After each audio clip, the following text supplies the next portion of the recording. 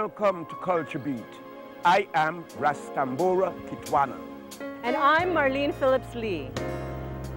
For centuries, the economy of St. Kitts has been dependent upon the processing and harvesting of sugarcane. Generations of families have had extensive and rewarding careers within the sugar industry. Some have contributed up to 40 years in service. In one form or another, the sugar industry has touched the lives of many people living in St. Kitts-Nevis and Anguilla. If you didn't have a father, a mother, a brother or a sister already working in the sugar industry, you knew of an uncle, a cousin or a great-grandparent who had. In the early 1600s and throughout the duration of the sugar industry, cane was harvested by the hands of slaves. People living quiet lives were violently captured in their native African lands, transported by sea in unbearable conditions, then distributed around the Caribbean and forced into hard labor on various sugar plantations. These acts were gravely unjust, but widely accepted by its European enforcers. The sugar industry grew quickly as the market increased. Soon, cane harvested by individual estates whose mills were driven by wind, steam, and sometimes animal power could no longer keep up with the demand. In 1912, when Henkel Duberson and Company Limited had the St. Kitts Bastia Sugar Factory Limited built, sugar production became centralized and more efficient due to modern equipment and facilities. This factory was built in 1911 and commissioned in 1912. During its first year of operation, it produced a total of just about 3,700 tons of sugar. Subsequently, this did improve over the years, and it got to a record level in 1953, where the factory produced around 51,500 tons of sugar. There were other years where they produced around 50,000, at least 2 or 3 other years where they produced 50,000 tons of sugar. But those were the high points. At present, we are averaging about 22,000 tons of sugar on a yearly basis. The sugar factory offered a great stable opportunity for many people on St. Kitts. I learned a lot of things, and I'm able to do a lot of things, and I work almost everywhere in the sugar factory. They encourage me, you know. At times when you feel like giving up, they said, no, you just continue, and I moved on. I remember when I went into the buildings, a gentleman said to me, you should not be in here. Someone said to him, don't worry about that, you know. I need to learn everything, one and everything, because I want to get this soft and hard.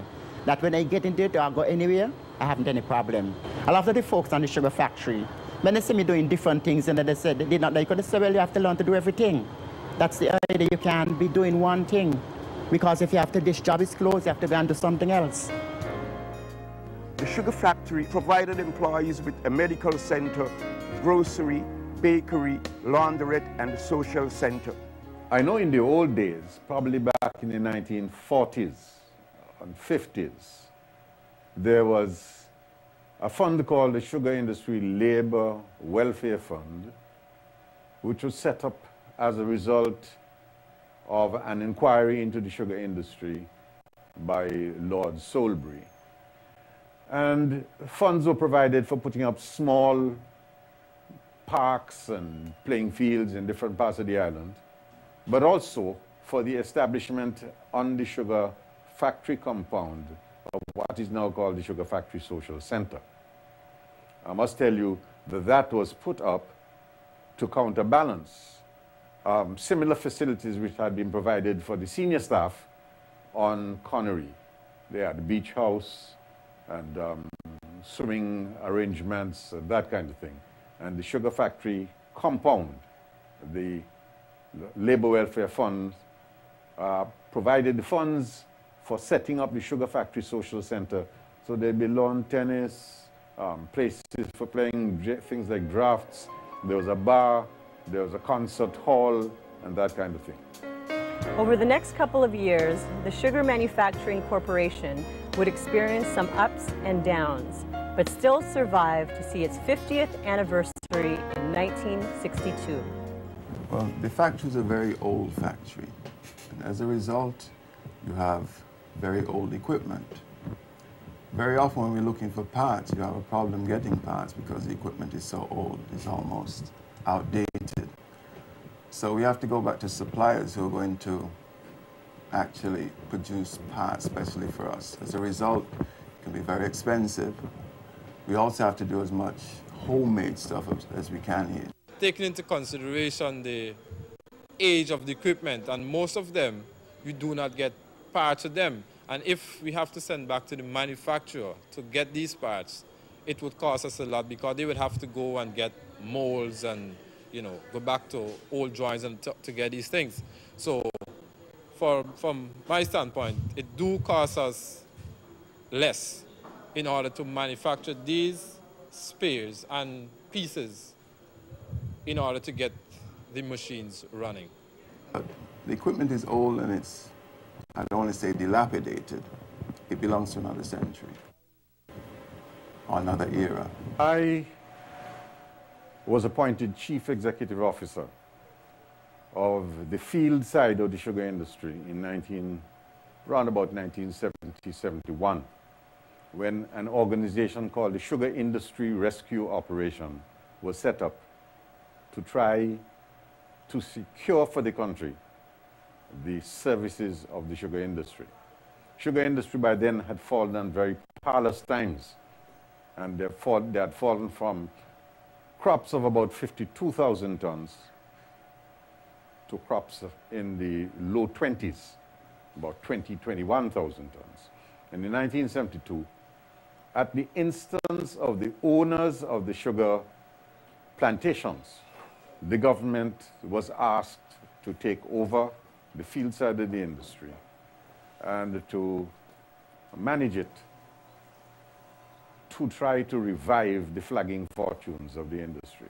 The Sugar Industry Rescue Operation worked from 1972 to 1975 and was succeeded by the National Agricultural Corporation. Trade unions were officially established in St. Kitts by an act of 1940. And arising out of that, the St. Kitts-Nevis Trades and Labor Union was established. For persons who have lived in the country, and even people from abroad, they must know that the St. Kitts-Nevis Trades and Labor Union was monolithic.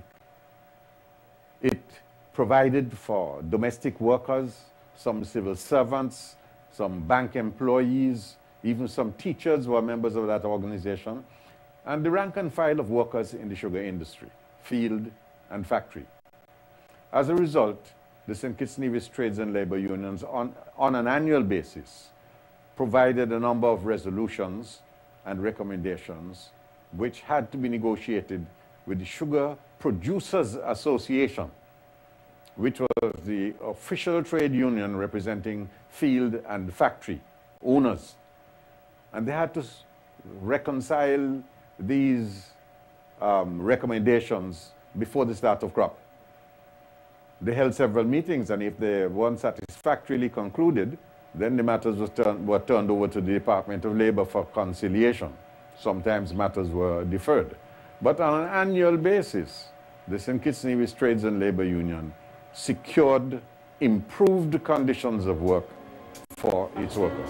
Today we're going to meet some of the devoted employees of the St. Kitts Bastère Sugar Factory Limited. My name is Clarence Matthews, machine shop foreman. My responsibilities are to assist the superintendent with the daily planning of the jobs in the workshop, to assign tasks to workers, taking into account their individual skills, the attitude and the demand of the workshop. I'm also in charge of the shop to ensure that jobs have been done well, accurately, and also on time. Also have the responsibility of ensuring our workers follow safety rules and comply with all rules and regulation of the workshop and factory So in most cases, we use the old ones to make back that part. Sometimes we do redesign, you know, to suit the needs. This factory was built in 1911 and commissioned in 1912. During its first year of operation, it produced a total of just about 3,700 tons of sugar. Subsequently, this did improve over the years, and it got to a record level in 1953, where the factory produced around 51,500 tons of sugar. There were other years where they produced around 50,000, at least 2 or 3 other years where they produced 50,000 tons of sugar. But those were the high point. At present, we are averaging about 22,000 tons of sugar. Another very important aspect of sugar processing is the transportation of sugar cane from its various locations around the island by way of locomotive, which is instrumental to the entire process. I was commissioned to do a report on the artifacts of the sugar industry on St. Kitts. Already a report had been done on the buildings, significant buildings in St. Kitts, some which were connected with the sugar industry and some that weren't. The purpose of doing the inventory was to go around the sugar factory and then all of the site yards that are being used by SSMC and some of the other sites that are now abandoned.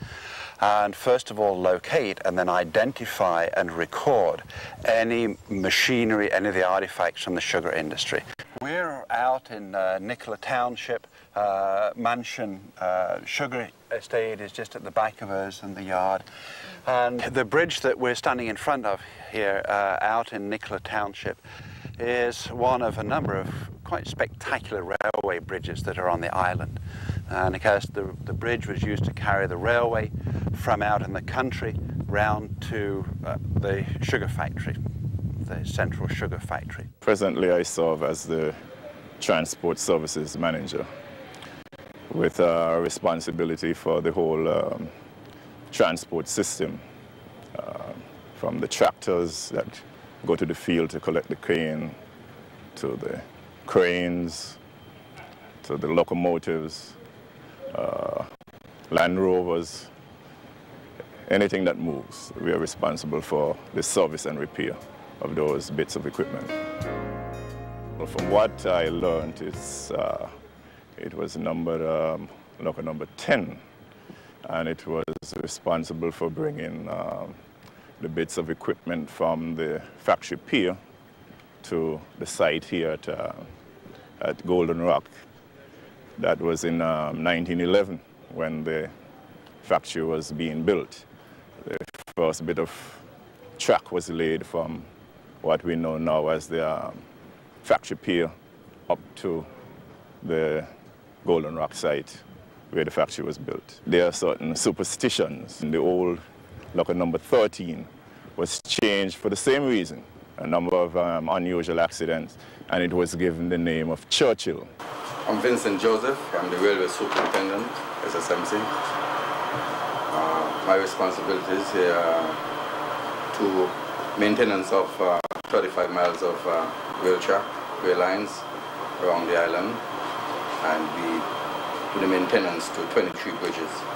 Bridges span from 7 feet long to 300 feet. At the railway, at high peak season, we operate with 280 persons. That include local drivers, some siding clerks. We have switchmen, crane drivers, slingermen, gatekeepers. We also have some workers at the web bridge. They do the weighing of the cane. And so in crop is around 280. And out of crop, during the off season, we employ somewhere like 105 persons to do the maintenance in preparation for for the following crop. And these people, the 105 persons, they work year-round, and the balance, 175 or so, we are just seasonal. And they contribute to doing most of the operations at the railway. Our job really is to bring the cane from all the way down at Belmont, from Belmont to the factory yard on time to keep the mill running for 24 hours.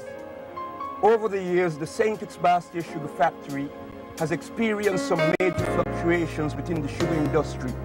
These fluctuations have caused the St. Kitts-Nevis government to take a serious look at whether it's economical or not to keep the sugar factory in operation.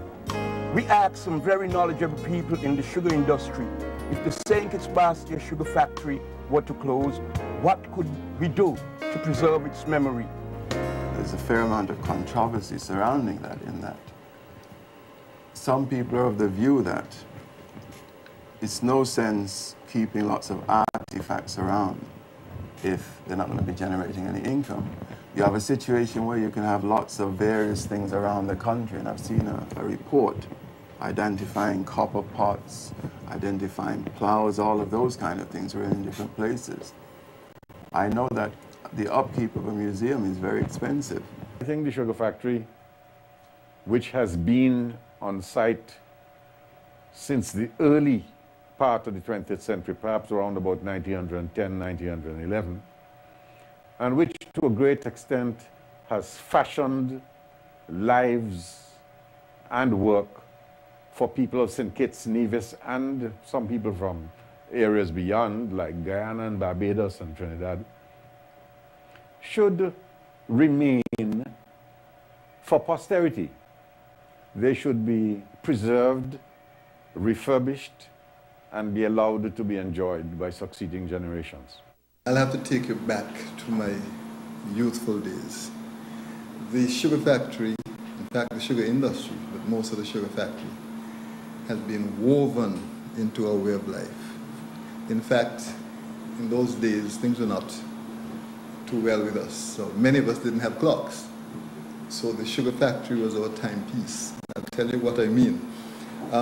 As children, we were permitted to play at nights up until 9 o'clock. And we had to be in the house by 9. So how do we know when we get there? We had to listen to the factory horn during the crop time. At 9 o'clock, we stopped play. We went by the water pipe, cleaned up, and we headed for home. During the daytime, we had to be back at school for 1 o'clock. Again, we had to depend on the factory. Many of us had to keep animals and had early morning chores to do.